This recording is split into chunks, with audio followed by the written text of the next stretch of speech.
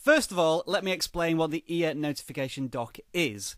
If you plug earphones into the Samsung Galaxy S4 or any Android smartphone device, it will detect this by displaying a message in the notification tray.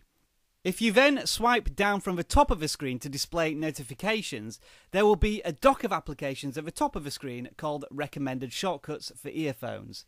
Now, I don't know about you, but I can't see why a web browser, my text messages, or the BBC News application would be of any relevance when I have headphones plugged in. The dock seems to simply display popular applications that you use, and unfortunately there's no way to edit the dock.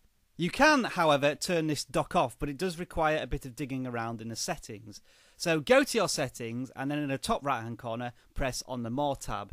On this screen, there is an option called Application Manager. Press on that.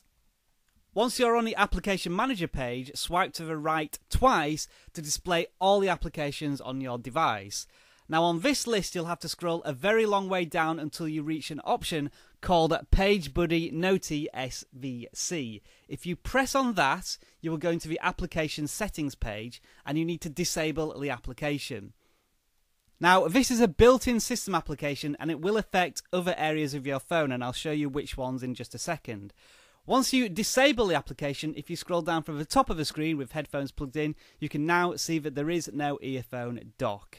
To get the dock to appear again, you would have to re-enable the application and then restart the phone. Now for a slightly advanced tip, if you have Nova Launcher, you can control this option a little more accurately. So long press on the home screen and then create a shortcut. You want to create an Activities shortcut, which is the first option. Now again, this is going to be a huge list of applications, so you want to scroll all the way down the list to Settings, which will create another long list, and then you want to scroll all the way down this list until you find an option called PageBuddy. Once you've found it, press it, and this will create a shortcut on your home screen called PageBuddy Settings. Now if you press on this option, this is where you can control not only the earphone dock, but also some other settings which are to do with the PageBuddy. Read the PageBuddy help for more information.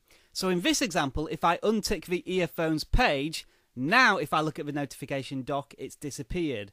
If I quickly check it again, we can see that when I swipe down from the top of the screen, the earphones dock has reappeared. If you do use this option, you don't have to restart the phone either.